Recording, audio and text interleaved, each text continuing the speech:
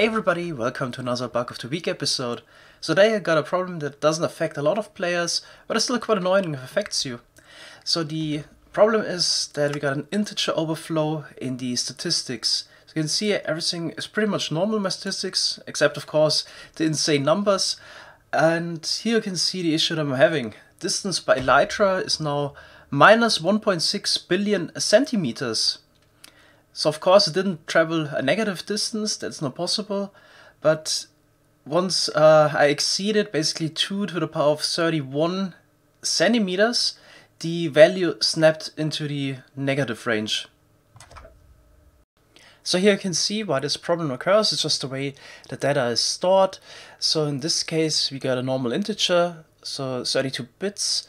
Once you reach this value of 2.147 and so on billion centimeters, you would go back into this range, and yeah, then basically you go through the full range again. If you would have an unsigned integer, then we couldn't have gotten up to about 43,000 kilometers with the elytra before we would go back to 0. So the way to fix this would be just to use a different data type. So this problem could obviously be solved by using an 8-byte data type, because it's practically impossible to reach 1.7 to the power 308 centimeters in Minecraft with the elytra. While, as you can see, some people already exceeded the 2 billion centimeter range with the elytra.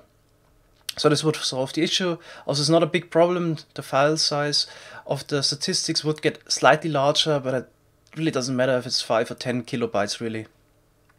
So let's quickly also check my statistics. If you have other numbers, you could go into negative range soon. For me, probably distance flown is the next one. Just need about 3,500 kilometers for that. Then, yeah, probably also distance walked at some point and distance by minecart. XCOM, another Scicraft player, already has a negative distance by minecart number. Then the other numbers are pretty much safe because it's just unreasonable to ever get 2 billion of those.